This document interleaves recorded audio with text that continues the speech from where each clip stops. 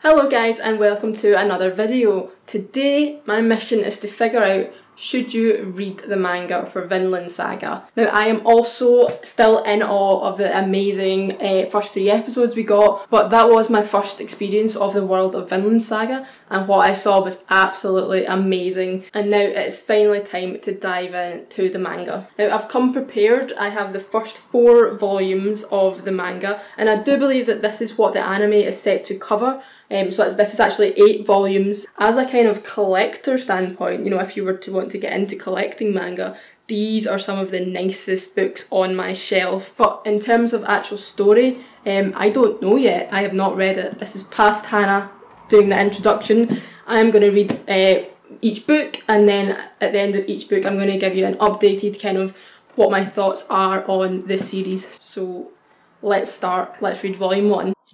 Okay, so I've actually just read all 4 books, which I didn't plan on doing, but here we are. These were fucking fantastic, alright? Like, I've been holding off for this series for the longest time, and I don't know why.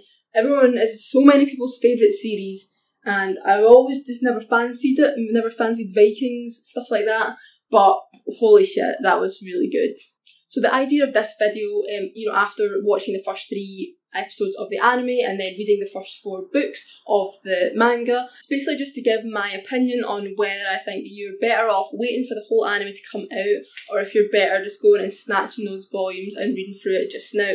But before we get into the whole anime versus manga side of things, let's just quickly say what this series is about and if it's even worth consuming at all. So Vinland Saga is set in 11th century Europe, right in the midst of the Danish trying to invade England, which is also known as kind of the Viking era. Now this is basically this epic, you know, historical, drama, action, psychological tale. I would say that if you're a fan of something like Game of Thrones, then you'd definitely be a fan of a story like this. Not only is it insanely cleverly written with all the twists and turns in the plot, it is insanely historically accurate, like from little details like Vikings bathing on a specific day to like the actual royal family who was in power at that time and the actual politics that went on. This guy has done his research. This story will have you up late at night wanting to find out what happens next and where to even begin with these amazing characters. So the main character, Thorfinn,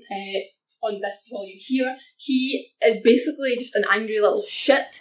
I don't like him. I don't think he's meant to be a likeable character at the start. All the kind of supporting characters, we meet a member of the royal family who's one of my favourite characters, Thorfinn's sister, for example, as well. Each character is just so unique and so interesting in their own way. They have their own little story going on. Already it's like moved me so much. You go from these like epic action scenes to these like heartbreaking moments. I was reading it and I was almost crying. It was just so emotional, just the way that he builds atmosphere, and it's just such a beautiful story. It's so clever, there's so many cool twists and turns. I really cannot emphasise enough how amazing this is. So either if it's the anime or the manga, and I do just implore you to check it out if you're at all curious. But now let's dive in to see what the best way to kind of consume this story is.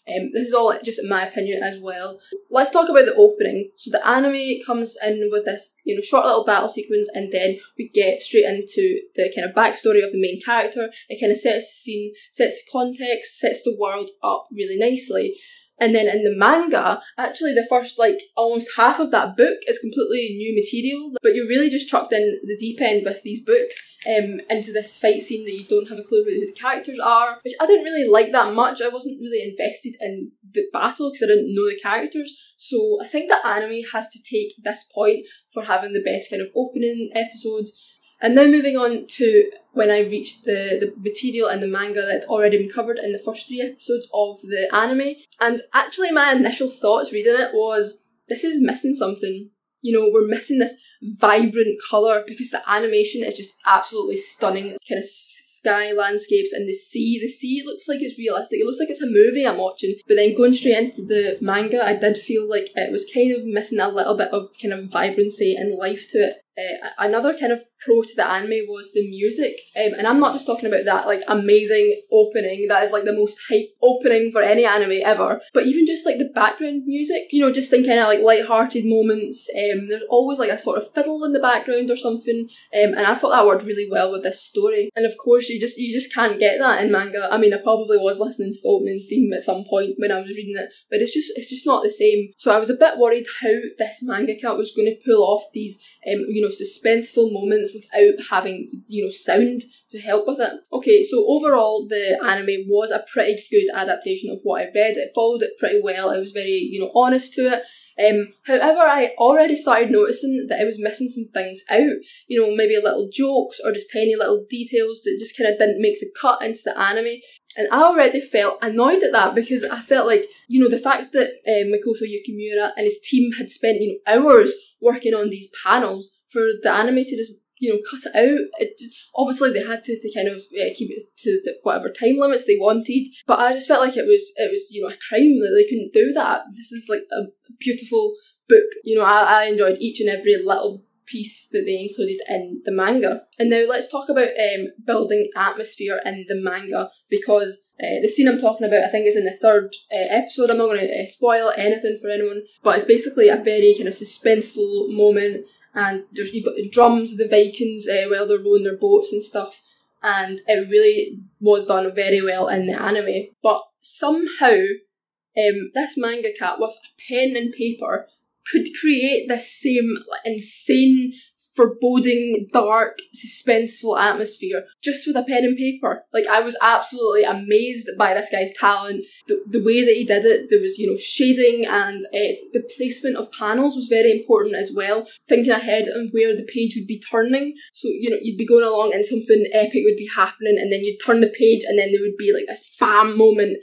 It worked so well. It was insane. I felt so immersed in it, even more so than the fantastic anime, which had all the sound effects. Another thing I really like about the manga is, this story is actually quite geographically centred, so it's all about kind of positions in the map, and so the manga actually includes these maps, and so if you're kind of like easily confused like I am, you want to make sure you're understanding everyone's position and stuff. You want to get really immersed into the story, so I could like flip back and look at the maps and stuff and make sure I know exactly what's going on. Now let's talk about the fight scenes. So I'm the sort of person who would maybe get a bit bored of like a big kind of battle sequence in Game of Thrones, for example, but the little battles that we saw in the anime were already pretty cool. They were pretty, unique. But then I saw the manga of it, and it is insane how this guy has such well choreographed fight scenes. You know exactly what's happening. You can follow it really easily. One of the things I love the most is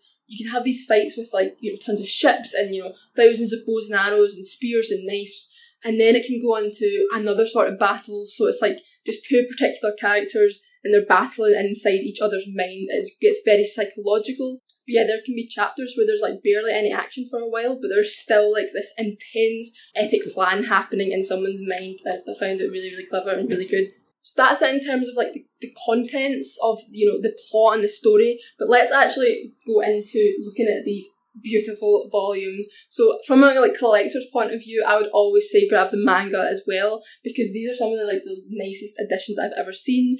The spines are all multicolored as well. They really do just look amazing on the shelf. And another pro to the manga is you could go into a shop tomorrow and pick up every single volume, stay up all night if you want and find out everything that happens, read the whole story. Whereas obviously with the anime, you're having to wait each week for a new 20-minute episode. So teeny tiny thing for anime, I guess. If you're on a budget, these books are going to set you back. I think they're up to £20 retail price now.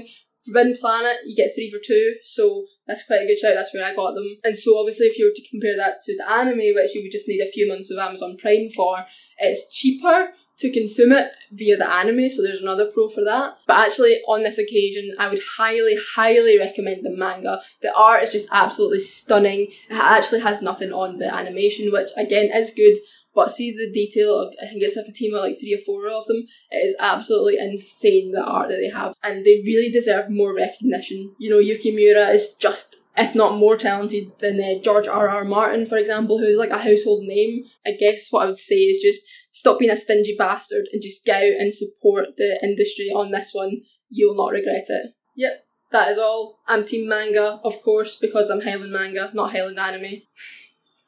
Shut up. But yeah, I'll chuck up like a little summary, pros and cons of both, so you can decide for yourself which one you prefer. But that is it from me. So thank you so much for watching, and I will see you next time.